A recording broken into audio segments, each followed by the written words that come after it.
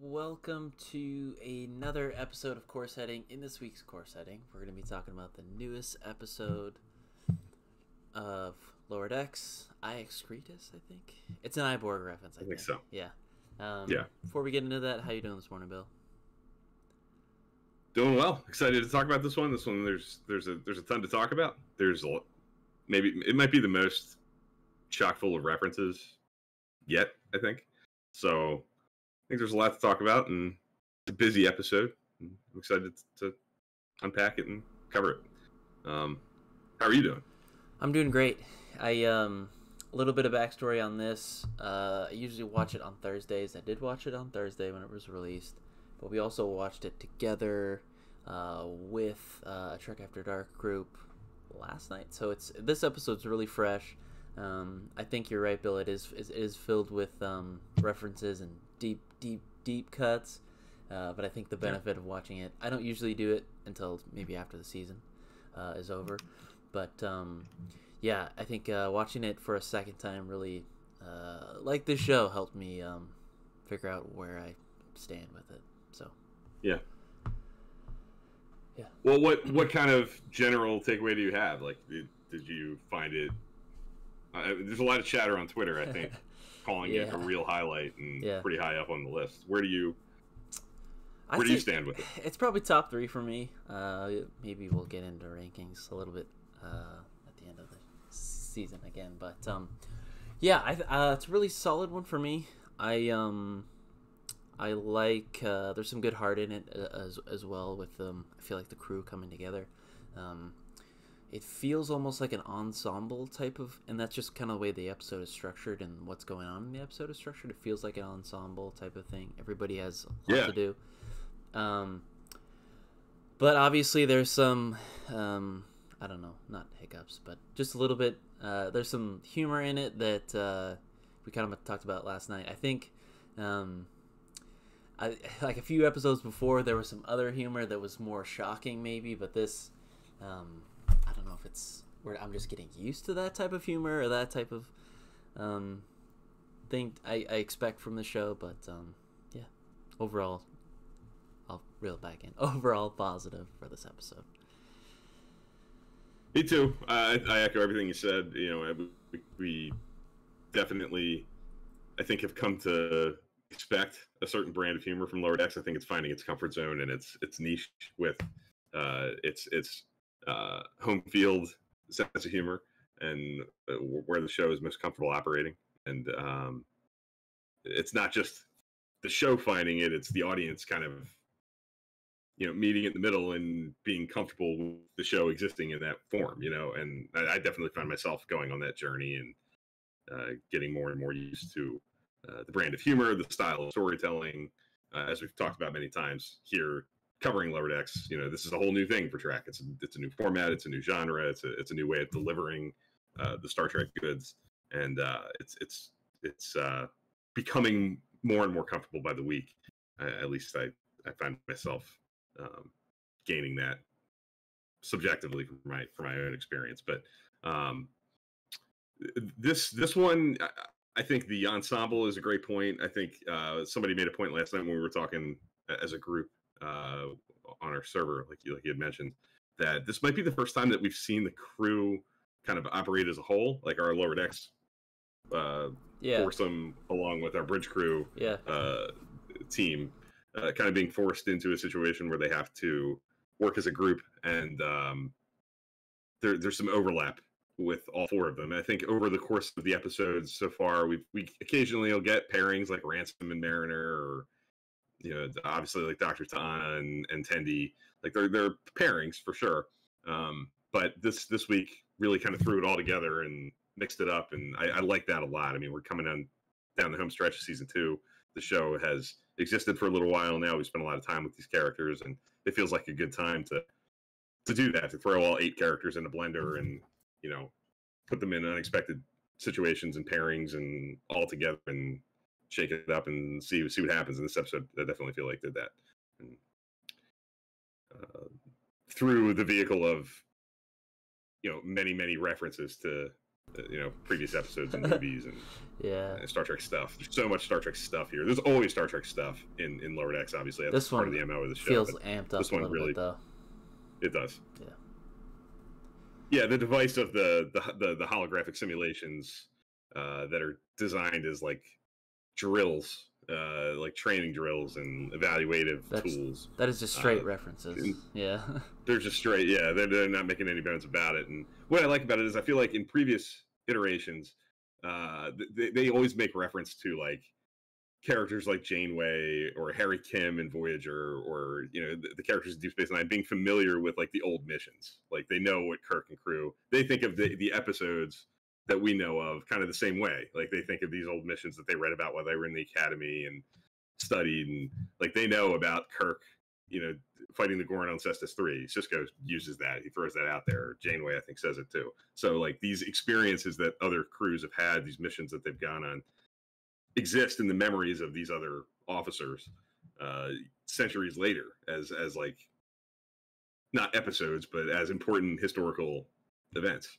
And so like seeing them used in this fashion feels right and makes sense. The way that Star Trek has kind of always treated its continuity and things that have happened in previous shows with different crews. So I love that about it. And the way that it treats those and things. We're not referencing the actual person or the character. We're not actually seeing their or seeing or hearing their voice or anything like that. It's the mission itself, and it's just putting that layer on the Lower Decks, which I love. So yeah, it's a really inventive way to kind of change it up and do that kind of thing, give that flavor, the references and the continuity candy without just using the imagery directly from an old episode and specifically referencing characters and situations. It's a refreshing, different take on that idea. Yeah, but but it's still, I like it true to it stays true to Star Trek, and that they have to work together and trying to kind of solve this not issue but problem that came on their ship, which is a classic not TOS, but just Star Trek setup. Someone comes on the ship and you have to just all good stuff for sure. Really quick, one of my other favorite things about this episode that I'm kind of noticing the past couple episodes is the character development that I'm seeing with Boimler. I think early season 1 stuff and maybe even early season 2 stuff of Lower Decks, he kind of stumbled through, it felt like, missions, whereas I think now he's it just feels like he's going for it. And like, I don't know, the one with the computer thing on the planet, that was just like going for it. He wasn't really stumbling. He wasn't like I feel like in the beginning of the season 2, he was going on missions with the Titan, but he was like just stumbling through it, and he was the comedic relief of that. But now he's like, it's a little bit different. He's like the lead in the missions. So I might be crazy, no, but that's just what it feels like to me a little bit. I definitely think they're charting a course for Boimler to become more confident in his own skin, have more faith in his own abilities, and to know who he is. I think that's been the journey all along. I think he had an idea of where he wanted to go, but didn't know how he wanted to get there, didn't know how to deliver himself like to that final destination, and moving up in the ranks and finding a prestigious place to be. That was driving him from the beginning. But I think his experience changing ships, being around Mariner and company, who have kind of been on the other side, like all these things are kind of coming together and giving him some perspective on how to do it. And I think he's been there, done that. He's seen the other side. He went to the Titan and served there, and I think that taught him a lot. I think he's changed a lot from that experience, and I think his experiences with Mariner from last season and this season have taught him a lot. And I think we're seeing that played out on screen. We're not just seeing regurgitated notes with his character. He's definitely progressing, like you said. I think that's a really good point, and one of the most successful things in this show. And even Mariner, I think, had some development here. One of the things this show has really leaned into, I think, from the beginning, is seeing it from the perspective of the Lower Deckers. We have kind of mixed opinions. We have Mariner, who has been on the other side as well and has seen more advanced, points in her career and has been in more prestigious jobs and has mixed feelings about, what that is and how it is and what the value of living that life is. While we also have other characters who are very much eager to get there. And this episode puts all of those characters, the four lower deckers, into positions where they have to operate as kind of bridge crew and get to see the complicated nature of it. And Mariner has a point in this where she's like, well, maybe it's not what I thought it was. And maybe it is harder than I thought. And, more complicated than I thought. Like there's nuance going on with the way that these characters do their place on the Cerritos and in Starfleet. And, that's reassuring to see. That's perspective, right? I think you get perspective on each side's kind of life and what it's like to be. Sometimes it's not always as cracked up. Like it's I don't know. It's just I don't know. I like seeing the perspective and putting those characters in those situations. Yeah, and I all think good stuff. The way that even the bridge crew has to, conduct lower deck business and live, they have to walk that walk for a little bit. And I think that hopefully will make the crew more cohesive and make it a better ship and make Freeman a better captain and Ransom a better first officer, getting to see what day-to-day life, even for a brief little, wacky simulation looks like in the lower decks. So, I just like what this episode did to the characters and what positions it put them into, as much as I liked the continuity candy that is like thrown at us in such heavy doses. Like that stuff's great, and I think you hit your nail on the head on why I liked it so much. I think because of the kind of subverted way that they delivered it, with it being more about the missions than the characters and the specifics. But it's again with Lower Decks, it's the characters and the specifically new characters, our crew, that really sells me on the show and keeps me going. Yeah, and it's tough. I know, guys, it's tough to not focus on like the deep cut candy stuff, the references and all that. But I think to this episode, it is Star Trek. It is get behind all the references and all that stuff and the continuity stuff. I think there is some really good stuff here, and it's tough to do in 20 some odd minutes anyway. So I just I really enjoyed this episode. Me too. One of the things I've seen discussed online a little bit over the last couple of days is, this season in particular, I think has been really putting a spotlight and using stuff from the animated series a lot. And I think that's kind of because of the sort of polarizing nature of that show and because of the style of that show, the kinds of characters that were put forward in the animated series. There's some divided opinion on the merit of that, and some would like to see that pulled back a little bit. I know that. That has not bothered me to this point, but if there's something in this episode that I wish was toned down or not, I do think that the Pandronian character, the Bem callback, that character is so I don't know, like using characters like the species that Eric's is from that's one of the episodes last season.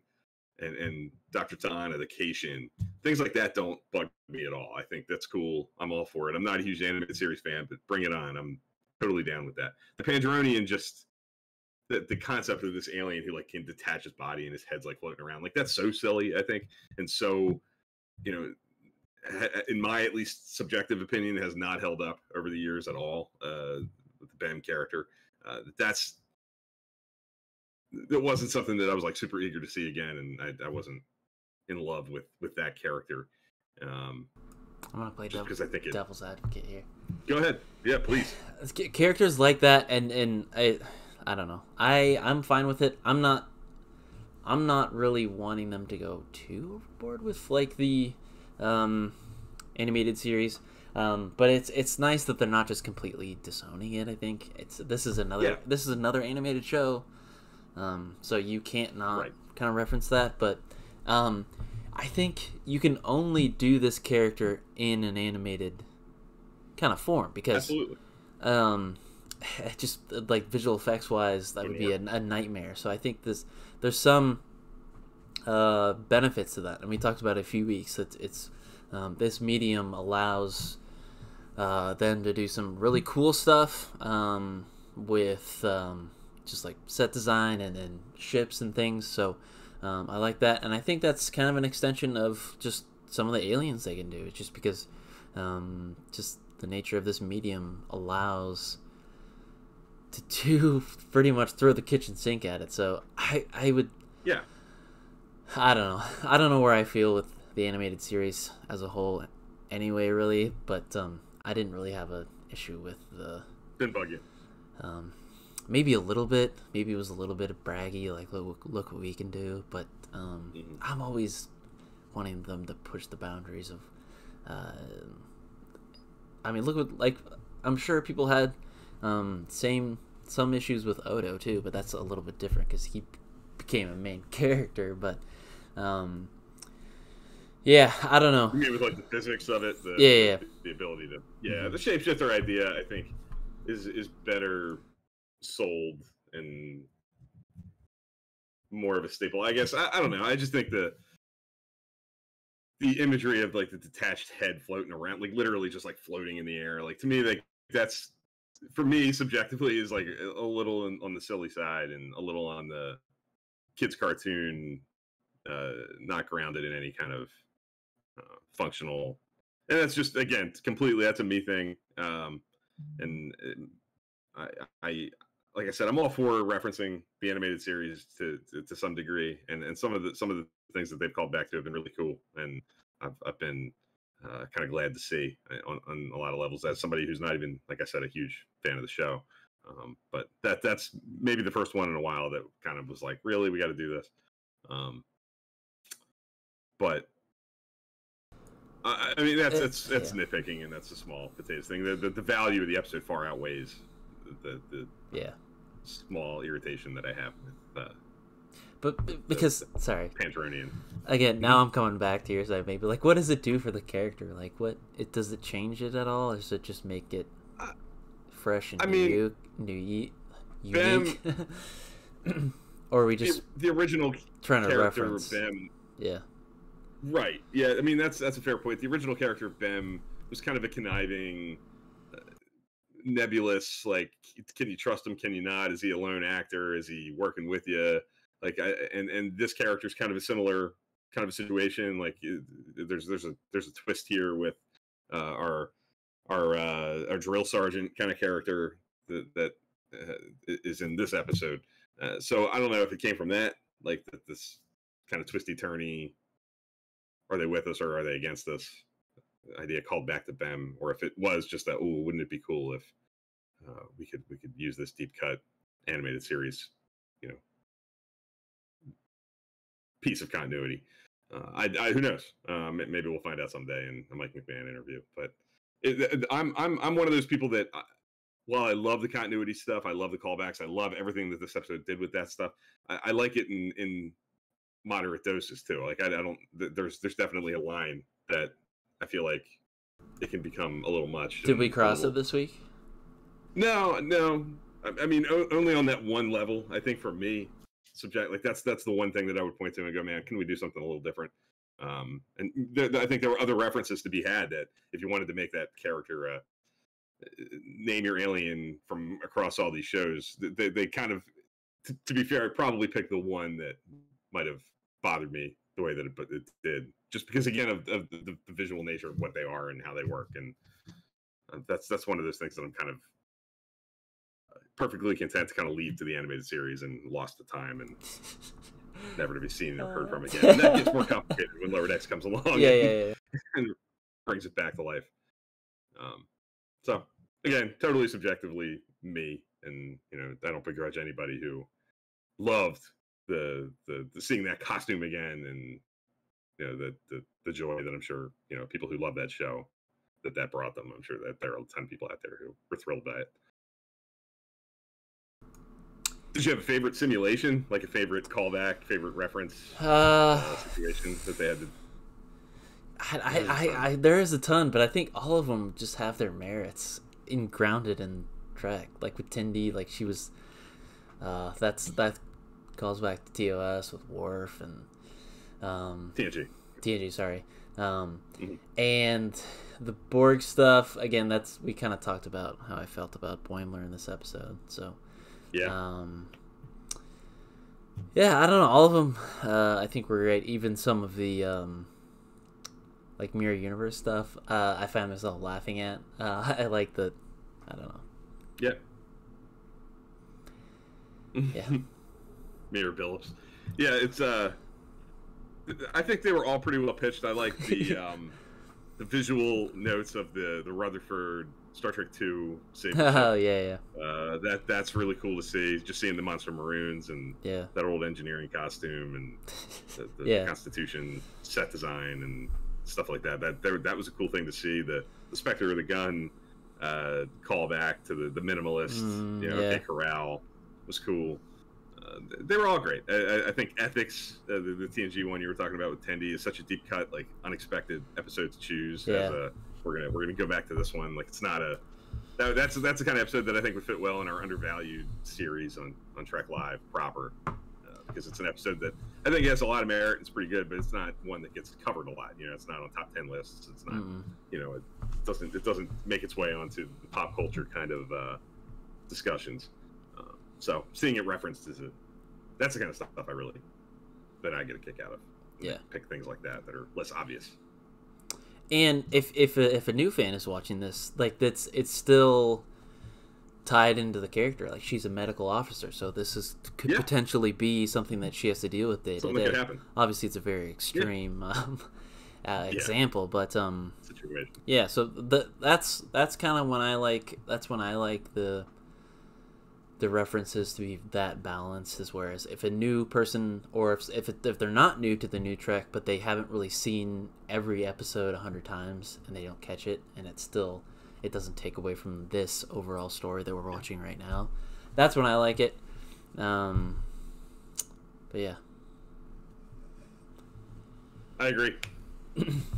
Cool. I think that about does it for this conversation. Bill, if you have anything else, definitely speak up. But yeah, we'll be back next week with another episode of Core Setting, talking about more Lower Decks, and then also another main show, Trek Live. So you guys know the drill. The discussion doesn't have to stop here.